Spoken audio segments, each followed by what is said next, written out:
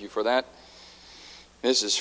Fenner, and I'm so thankful for the truths in that song. Of course, he is a friend, and we're going to preach a little bit about that this morning. And so if you take your Bibles and go to the book of Colossians, as we've already mentioned, and we're in chapter 2, verse number 8. If you're able and willing to join me in standing, I'd ask you to do that in honor of the reading of God's Word. And we'll, as I mentioned, Colossians chapter 2, we'll read verse number 8 and down through verse number 15. Beware lest any man spoil you through philosophy and vain deceit, after the tradition of men, after the rudiments and of the world, and not after Christ. We see in this passage rudiments in the book of Colossians, rudiments of the world twice. That phrase rudiments is only found, the word rudiments is only found twice in all of Scripture, and it's both paired with the word world, rudiments of the world. The word rudiments means order or rules, the order or rules of the world, and not after Christ. Let me start over. Beware lest any man spoil you through philosophy and vain deceit, after the tradition of men, after the rudiments of the world, and not after Christ.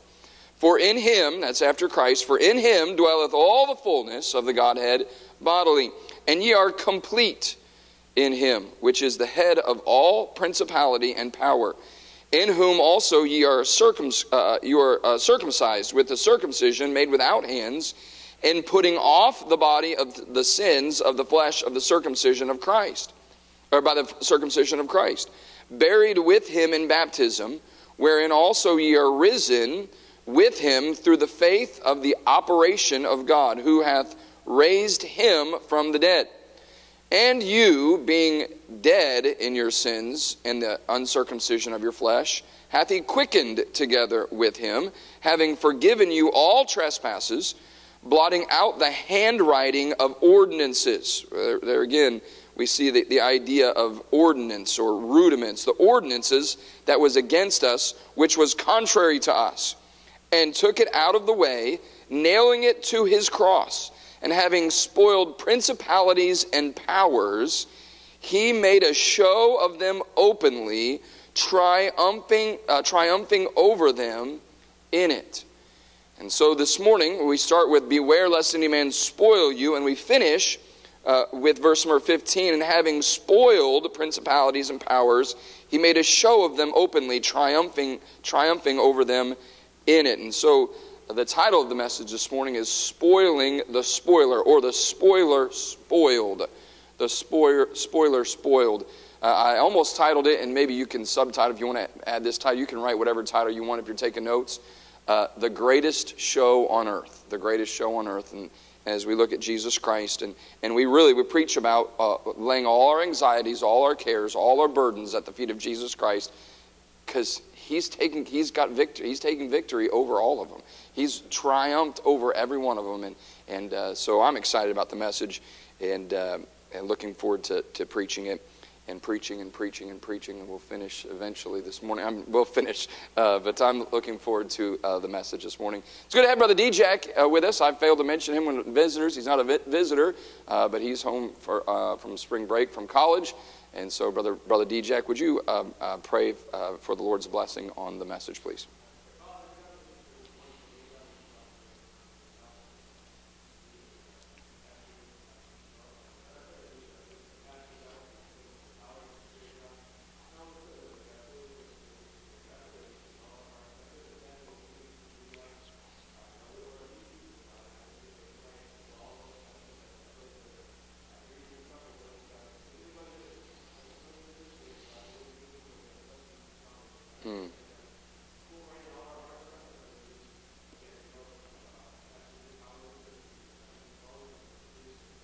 Amen. Thank you, Brother D-Jack. You may be seated. The passage we read is only a portion of a larger section of Scripture that informs us that although we are sinners, that we have no right to the blessings of Jesus Christ, although we have no right to the blessing of Jesus Christ, through the unmerited, gracious sacrifice of Jesus Christ, we are given bountiful treasures that cannot be attained by anyone or given by another.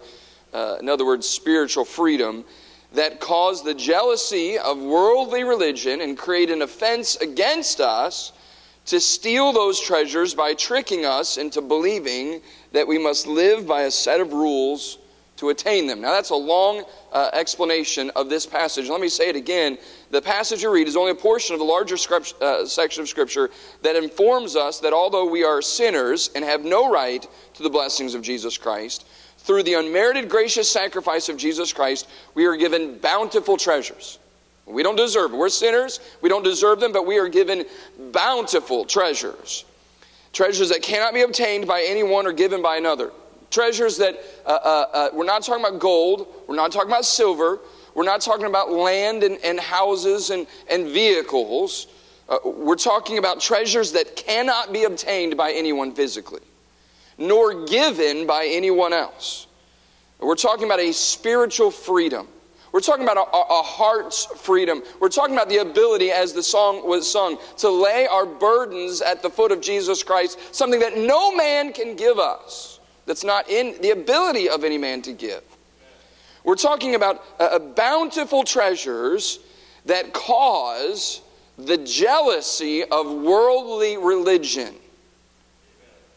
They look on those freedoms, that spiritual freedom, and worldly religion looks on those with jealousy, and those treasures create an offense by that worldly religion, by those principalities, by those powers, to steal the treasures that we have by tricking believers into believing that we must live, or the lost, that trick them into believing that to attain those treasures, we must live by a set of rules. That's what this passage is. In fact, if you grasped the wholeness of that paragraph right there, that's the message. Right there, you can go home. We can be done.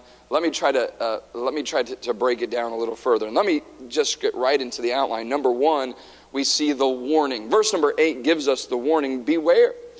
This is a passage that could be written to believers. It could be written to unbelievers. But to beware, what he's trying, the Spirit of God is trying to get us to know and be aware of is, hey, there is religion out there. There is a devil out there. There's a world out there that's trying to steal the blessings that you have. Beware lest any man spoil you. Now that word spoil doesn't mean like a fruit or a vegetable spoils, although it kind of has that if we think about how we have a perfect fruit, we have a perfect vegetable. If we have a tomato in front of you. In fact, here in a few months, hopefully, the weather's kind of. I think February and March got together. Remember when you were in school and you came to school and you brought your lunch. And you didn't buy lunch, or you brought lunch, and you saw someone else's lunch, and you liked what they had better than what you had, and so you said, hey, let's trade. I think February and March got together. And you remember what February was like in the 70s and just beautiful days? I think February got together with March and said, hey, let's switch. We'll get the warm weather in February, and they're like trick people thinking it's spring, and then March said, yeah, I want to be 20 degrees in the 2 days before spring starts. And so anyway, I think they got together and switched. But anyway, that was beside the point. A few months we'll have June, July. People have gardens, and they'll have those beautiful homegrown. No, not the grocery store kind of tomatoes, where you cut them and they're kind of white and lethargic looking. I'm talking about those tomatoes where you cut and they're just that beautiful red and they're juicy. If we had a big tomato, just a beautiful homegrown beefsteak tomato right up here, and we just let it sit for a month, and it spoils. What happens is the treasure that's there is taken away. The idea of spoiling is what you had, once had, is taken away. When I think of the word spoil, honestly, what I think of every time is I think of David and his mighty men coming back to Ziklag.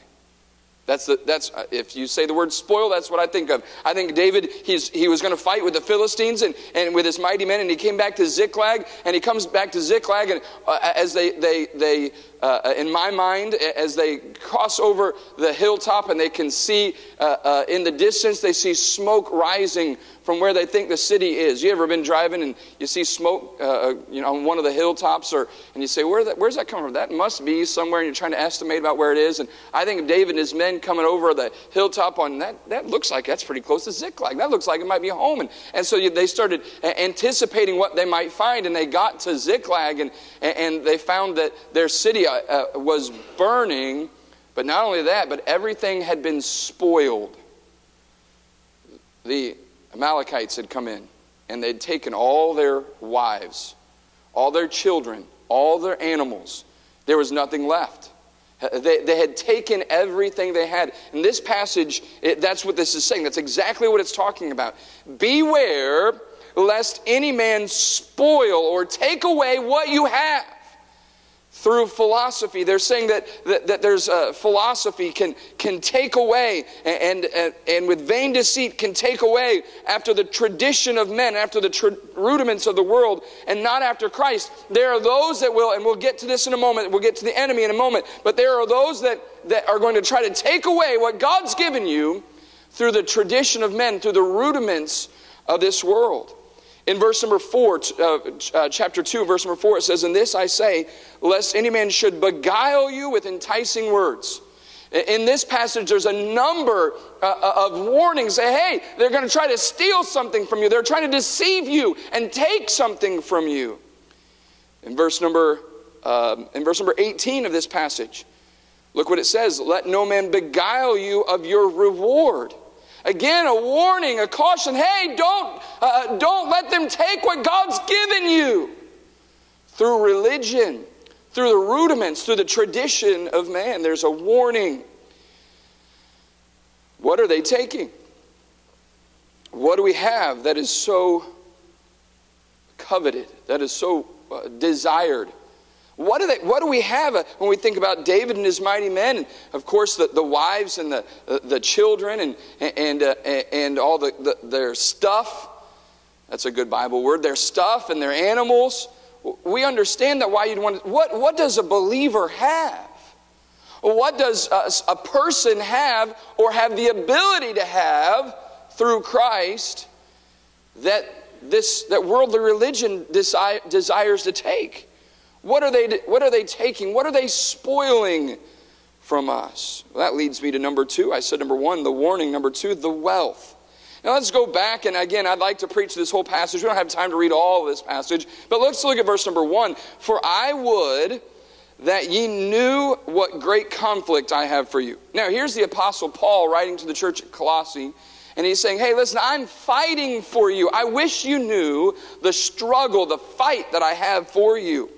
"And for them at Laodicea, and for as many as have not seen my face in the flesh, that their hearts might be comforted, being knit together in love, and unto all riches of the full assurance of understanding, to the acknowledgement of the mystery of God and of the Father and of Christ." He said, I am struggling, I'm striving for you and those at Laodicea and others that haven't seen my face, that you can understand what treasures you have. And the full assurance of understanding, the acknowledgement of the mystery of God, of the Father and of Jesus Christ, in whom, in Jesus Christ, are hid all the treasures of wisdom and knowledge.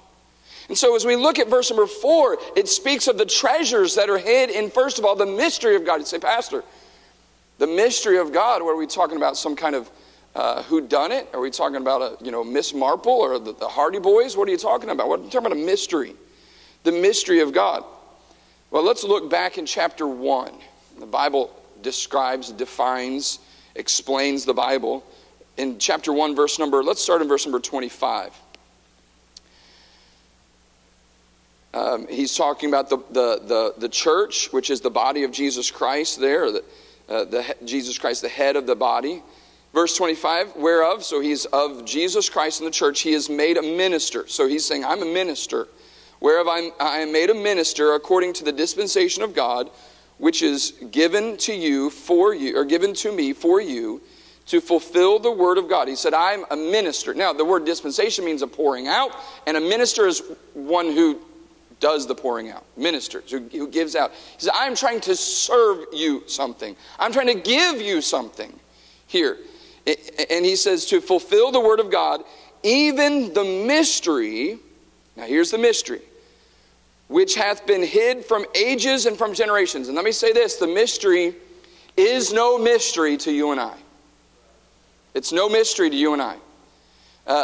It's as if you're watching a whodunit, reading a mystery novel, and you've already read it. You already know the end of it. We already know. We know the mystery.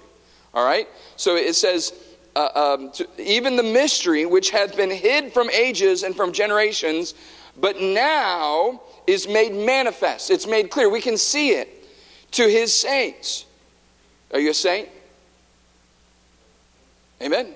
You say, well, wait a minute. I'm not a saint. I'm Saint David. No, I am a saint. If you're in Christ, you're a saint.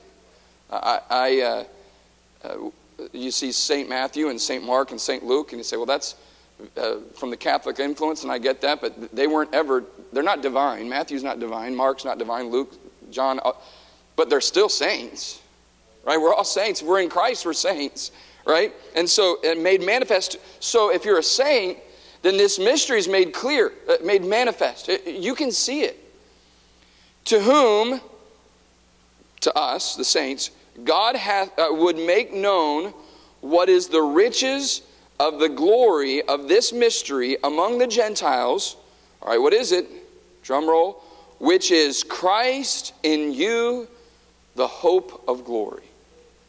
What he's saying is the mystery is, and we talked about this a couple Wednesday nights ago, that the prophets looked into, and the prophets prophesied of the coming of Jesus Christ. And as Jesus Christ is now come and is here, he's the Messiah. He was sacrificed. There was a mystery. They weren't sure. It wasn't clear. They knew something was coming, but then Jesus Christ appeared, and it's God in the flesh. In the next chapter, we read that in him, we just read it a few minutes ago, in him, Jesus Christ, dwelleth all the fullness of the Godhead bodily. And over here, they were looking, they had, as we would read, shadow of things to come. In verse, we haven't read it, I think it's verse number 19 or 20. It's a shadow of things to come in the law and in the tabernacle and then in the temple. It's a shadow of things to come. And they were looking, but they couldn't see it clearly because he wasn't here yet. And then Jesus Christ came, and the mystery is made manifest. God in the flesh, Jesus Christ. And now he's in, if you've accepted, if you're a saint, he's in you.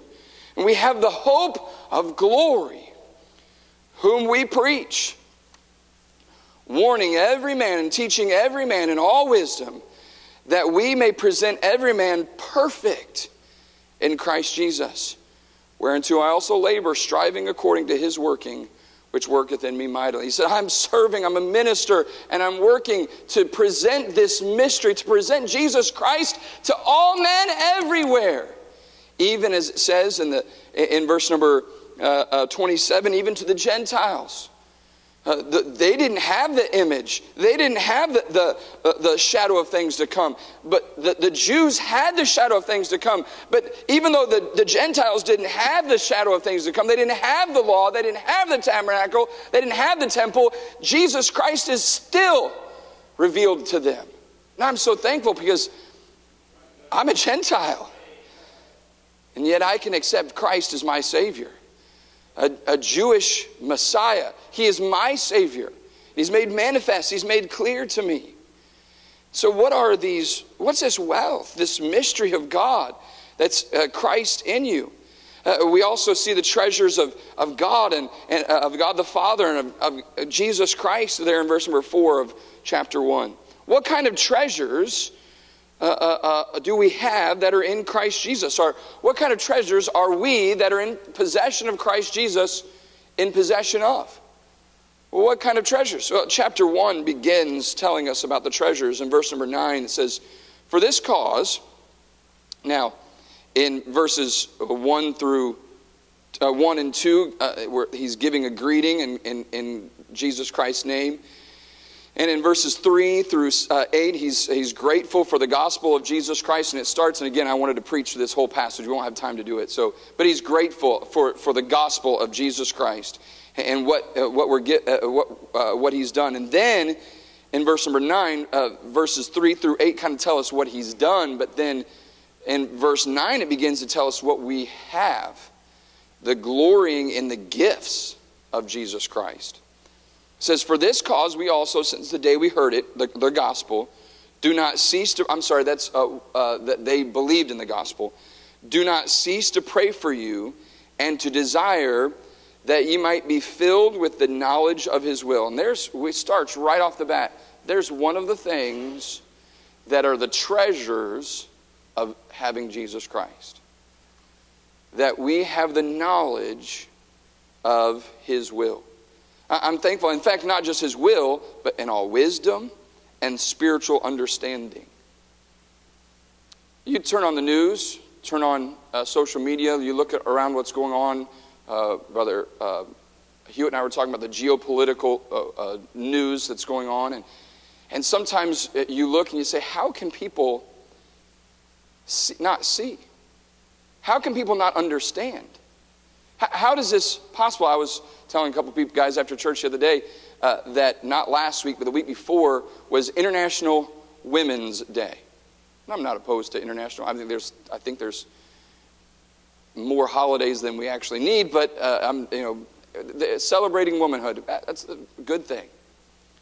In the White House, Mrs. Biden and someone in the government, I don't know who it was, but they were recognizing several women on International Women's Day that had done something exceptional.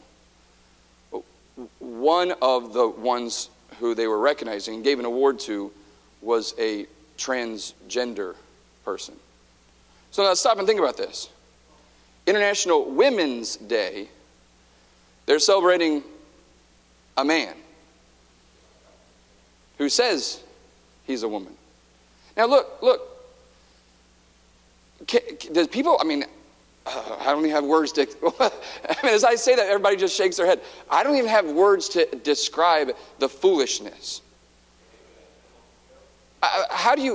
It's International Women's Day. It's something that's made up by the world anyway. Okay, that's fine. But we're going to celebrate a man who says he's... Do you understand that there's no spiritual understanding in this world? And you look and you say, how do people not see this? How do people not understand? How do people not get what's going on? How can people continue to go down this road? Because in Christ there's knowledge of his will. Listen, that kind of foolishness is against God's will. The knowledge of his will, the knowledge of his wisdom. That is something that you have in Christ Jesus that is not accessible to the world. The spiritual understanding. Hey, you and I look at things like that, and there's a whole host of things we could look at in the news, and we say, how is that possible? How could anyone do that? Because in Christ Jesus, there is a spiritual understanding. There is a spiritual will. We see that the will of God that we only have in Christ Jesus. What the world needs is Jesus Christ. We need to preach Jesus Christ to them. That we need to be ministers like the Apostle Paul of Jesus Christ, the gospel of God, the gospel of his Son, Jesus Christ, so that they might have spiritual understanding. What else do we have? That's verse number 9.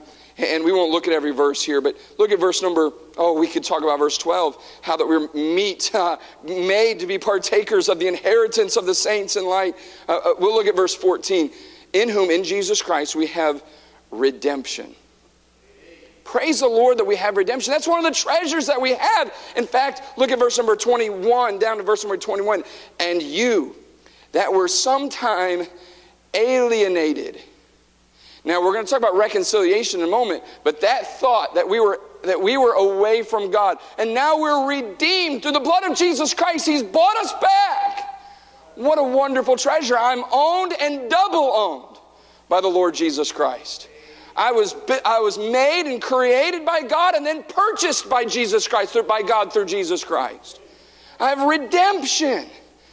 That's a wonderful treasure. That's a blessing that you do not have outside of Jesus Christ. How about this one? Verse number 14. In whom we have redemption through his blood. Oh, even the forgiveness of sins. You're late in bed at night, and the flesh and the devil, the accuser of the brethren, began to say, hey, do you remember who you were? Do you remember what you've done? Do you remember that one day? Do you remember that one night? Hey, do you remember way back? Do you remember? And what a wonderful treasure we have in the forgiveness of sins. Cast as far as the east is from the west. He doesn't remember them. He forgives our sin. Can I tell you that cannot be purchased by anyone? Brother Marshall, this last week we were talking about March Madness, and if you filled out the bracket perfectly, you get $1 billion. And so Mrs. Martin was hoping that I would win $1 billion so I could give her $1 million. Not going to happen. But let's say I gave you $1 million and all the things, or $1 billion and all the things you could purchase. And sometimes we let our minds go there. You think, well, what would I do if I had $1 billion? What would I do if I had $1 million? I'd buy a car and buy a house and pay off my house and pay off my family's. I pay everybody, I give this person $1 million and this person $1 million. And I told Mrs. Martin she was only getting 10,000, not $1 million. But anyway, I give this and give that and give that. But you know what you can't buy? You can't buy forgiveness of sins. You can't buy a peace in your heart that only comes from knowing that I've trusted in Jesus Christ and He's wiped away every sin. Praise the Lord, it's a treasure that no one can give you. It can't come from anyone else but only Jesus Christ. Redemption. Forgiveness of sins. Verse 21. And you that were sometimes alienated, a foreigner. That's what the word alien means, a foreign. You were a foreigner and an enemy in your mind by wicked works. Who's it talking about? An alien to the government of the United States? No, an alien to God. Alienated and enemies in your mind. You're not just an alien, but an enemy of God in your mind by wicked works. Yet now hath He reconciled in the body of His flesh through death to present you. Oh, you were wicked and you were filthy, and yet through the blood of Jesus Christ you've been reconciled. Now God's got you right there under His arm. There's nothing between. Look what it says: holy, unblameable, unreprovable. What a treasure! That in the presence of God, I'm holy. Now look, I know who I am. I'm wicked. I'm filthy. Yet through the blood of Jesus Christ, look what it says. And you that were sometimes alienated and enemies in your mind by wicked works, yet now hath He reconciled in the body of His flesh through death. Talking about the death on the cross. It's referring to the sacrifice of Jesus Christ on the cross. Through in the body of His flesh through death to present you through the sacrifice of Jesus Christ. In fact, let's go ahead and look over here real quick. I want to get ahead of myself, but in verse 13 of chapter 2 it says, and you, being dead in your sins, back to verse number, where are we looking? Verse 11. In whom, it's speaking of Jesus Christ, also ye are circumcised with the circumcision made without hands. You mean there can be a circumcision without hands? In putting off of the body of the sins of the flesh by the circumcision of Christ. Meaning Jesus Christ takes the flesh, takes the sin, takes the payment of sin, and gets rid of it. Right? Buried with him in baptism, wherein also ye are risen with him through the faith of the operation. The operation means movement or action. Through the action, the operation of God, who hath raised him from the dead. Let's go back to chapter 1, verse 21. Verse 22. In the body of his flesh, through death, the sacrifice of his death, presented you holy. Now, do you realize how wicked you are? Do you know how much of a sinner you are? Most of us don't have to be reminded. Most of us, the accuser of the brethren does a good job for us already. But can I tell you that through forgiveness of sins, through the reconciliation of Jesus Christ, now we stand in the presence of God and we're holy. How is it possible that I can stand holy in front of God? My friend, there's no one that can give that to you. There's no amount of money that can buy that. Unblameable. You can't even be blamed. They can't even say, well, it's your fault or this is the reason. Unblameable, not unreproachable, unreprovable. Reprove means, hey, let's get that right. There's nothing even to fix in me. There's nothing even to correct me for. You say, you're perfect? No, I'm not saying that I'm perfect in my actions, but in the eyes of God. Through the blood of Jesus Christ, I'm unreprovable. I'm clean. I'm perfect. I'm holy. Now you know why it says that we should come boldly before the throne. Oh, because so often you say, well, sin keeps us from the presence of God. I think it was, I've heard my dad say it, I think he would quote Brother Keene, Charles Keene, that would say that many times we don't desire to be in the presence of God because we're uncomfortable in his presence. We don't go to God in prayer because we're uncomfortable in his presence, because we know we're sinners. But can I tell you, through the blood of Jesus Christ, one of the treasures we have is we're unreprovable in the eyes of God. In the presence of God, we're reconciled to him. Hey, don't avoid prayer. Don't avoid the presence of God because you're a sinner. No, because through the blood of Jesus Christ, you have a treasure that you're unreprovable. You're holy. Now, I'm not saying that I'm perfect, and I'll get to that in a moment. I still have a sin nature here. But in the presence of God, in the eyes of God, through the blood of Jesus Christ, I have a treasure that cannot be given to me by anyone else. That no one could purchase, no one could give. What else do we have? The wealth. I talked about the knowledge of his will and wisdom, spiritual understanding, redemption, forgiveness of sins, reconciliation, holy, unblameable, unreprovable. How about this one? Look at chapter 1, verse number 28. The end of chapter 28, or the end of chapter 1. Whom we preach, warning every man and teaching every man in all wisdom, that we may present every man perfect in Christ Jesus. Look at chapter 2 and verse number 10. And ye are complete. Those are sister words. Perfect and complete, meaning needs nothing else. The idea of complete means if I had a glass right here and I begin to fill it up with water, and you say, well, it's a quarter of the way full, it's a third of the way full, it's halfway full, it's 2/3 full, it's 3/4 full, it's 7/8 full, it's 8/9 full, it's 9/10 full, it's full. It's complete, can't get any more. In fact, the idea in the Greek there is that it's actually more than you need. It's, you know what, that glass where there's something about water tension, and ask Brother Abraham, he'll explain it to you later, he's a scientist, but it actually looks up, it goes above the glass, because the water tension, and then you just drop one more drop and it breaks that tension and goes. That's what the idea of complete is. It's full. You cannot get any more. You are everything you need to be in Jesus Christ. Complete. Do I need to describe to you, do I need to keep on going to describe how great the wealth is? The treasures are that we have in Jesus Christ?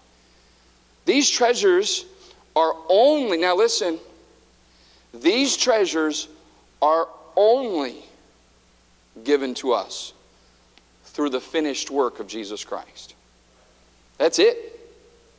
There is no other way to have those those treasures. When we talk about the reconciliation, the redemption, the forgiveness of sins, oh, how wonderful it is. And you think, well, I could have that some other way. Nope, sorry. The only way that you can have those treasures is through the finished work of Jesus Christ on the cross. That's it. That's the only way. And that's what these passages are talking about. In fact, we go back to chapter 1. It's magnifying the sacrifice of Jesus Christ because we have these wonderful treasures. But then we come back to this warning. Verse number 8. Beware. Now you have bountiful treasures stored away. But can I tell you that those treasures, at least according to this passage, can be stolen from you. The word spoil means to take by force.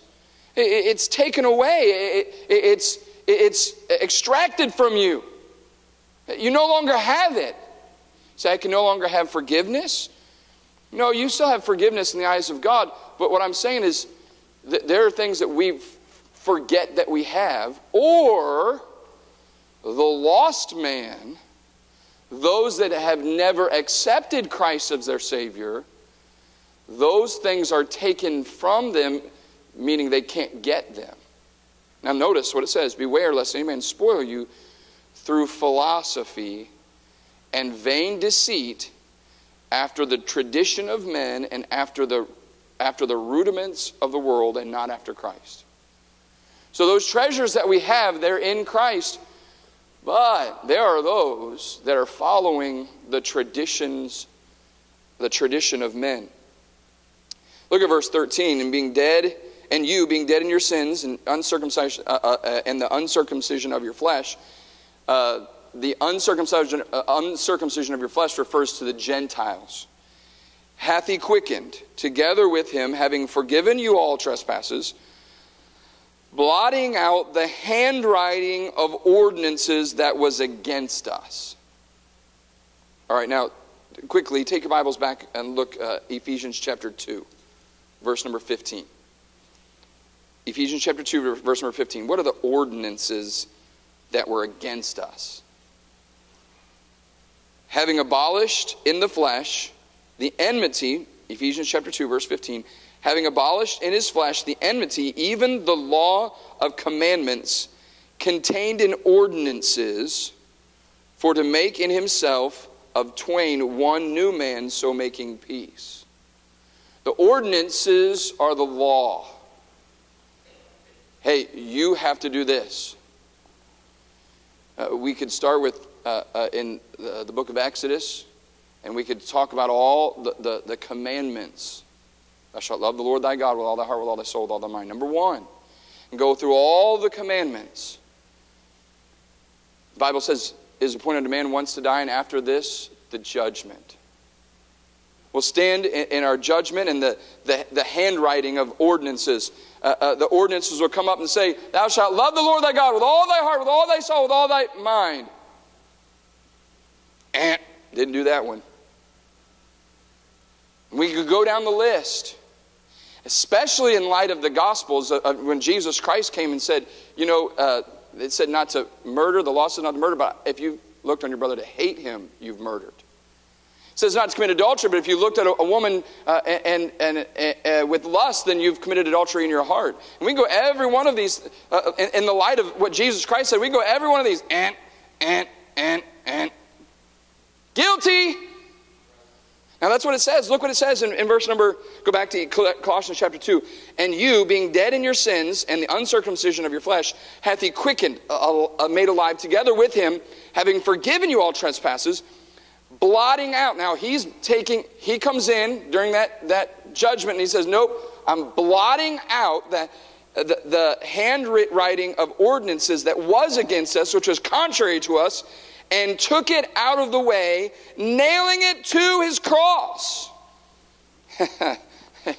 And having spoiled principalities and powers. Now I wish we could take time to go through this. We see principalities and powers 3 times mentioned in chapter 1 and chapter 2. It says that he was He's created them. It says in verse number 10, he's the head of them. And now it says he's spoiling them. Those things that came and said, you know what? This religion, the religion of the world teaches us that we must work to obtain favor in the eyes of God.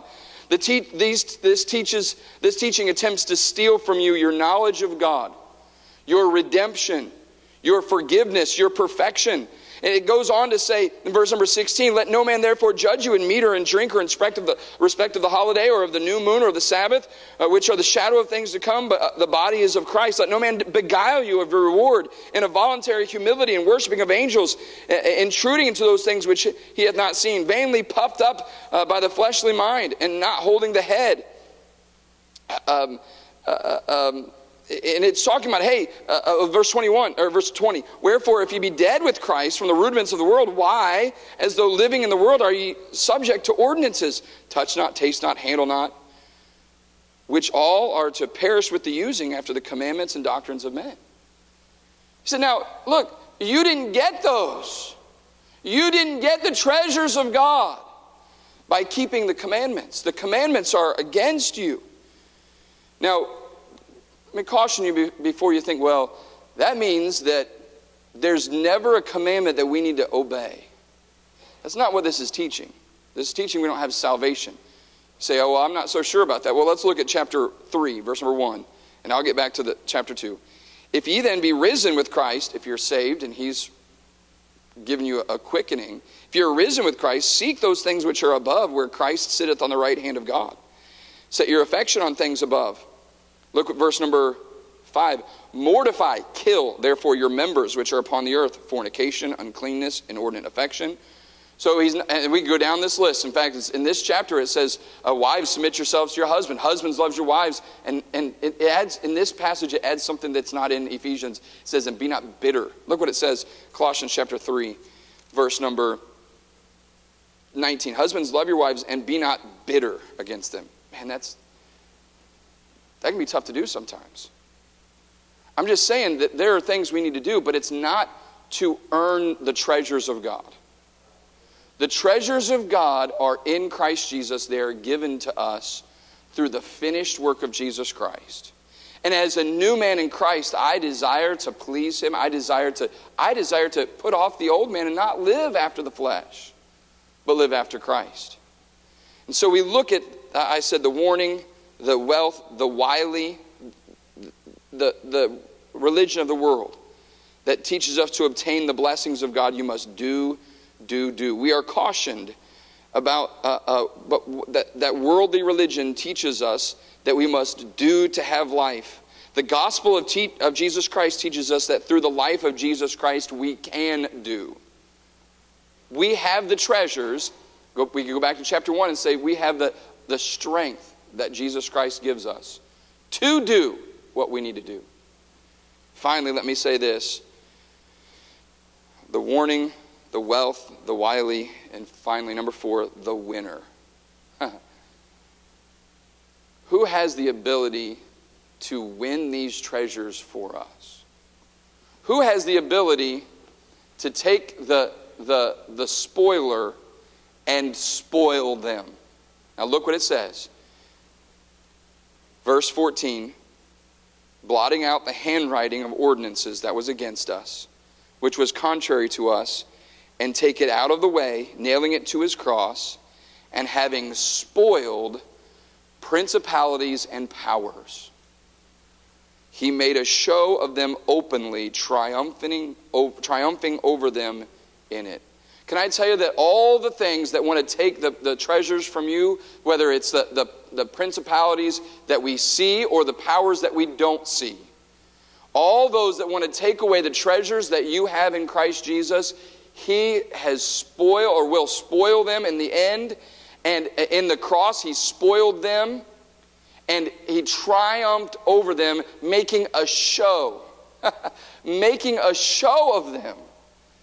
When you say making a show, it's literally talking about showing off or showing how great he is.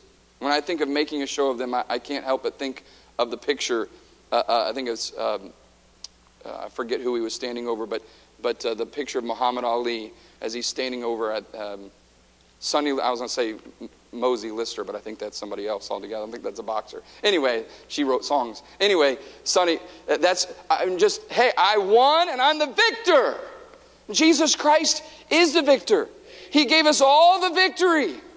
He gave us the power. He gave us that treasure. Those treasures you have, they only come in Jesus Christ. I'm so thankful that as an 11-year-old boy, I accepted the finished work of Jesus Christ. I've accepted His work. I'm nothing in the presence of God, yet I'm made so much and holy and unblameable, unreprovable in the presence of God because of Jesus Christ. And that happened when I was 11 years old when I asked Him to save me. Have you done that? Have you asked Jesus Christ to save you? Do you have treasures unspeakable? Do you have treasures that are so that mount up so much that you can't even explain them? That no man can give you, that no man can take from you? Well, when we start to live as if we have to live for them, they're taken, they were spoiled of them. Know how many people don't know Christ as their Savior. And they have the ability to have treasures beyond imagination if they would just accept Christ as their Savior. Can I tell you, Christian, you have treasures you have access to that we sometimes just we ignore by living in the flesh, by living in the world. Take advantage of the treasures that you have the ability to live in. Father in heaven, help us, Lord, I pray, to be ministers, as the Apostle Paul was, of this gospel. To tell the world that Jesus Christ gives treasures that no one else can give, that can't be purchased, that can't be won, that can only be given through Jesus Christ. Lord, if there's one here today that doesn't have forgiveness of sins, that doesn't have, has not been reconciled to you, that has not been redeemed, oh God in heaven, I pray that today would be the day of salvation. I pray that they would accept Christ as their sinner, or as their Savior.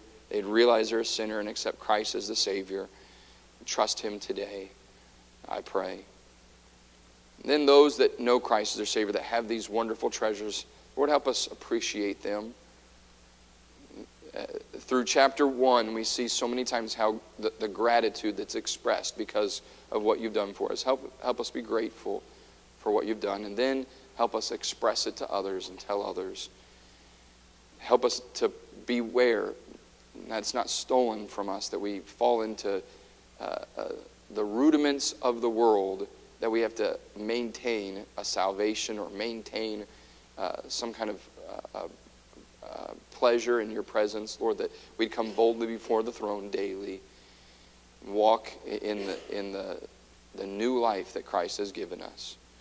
Lord, we pray it in Jesus' name that you bless this invitation. With heads bowed and eyes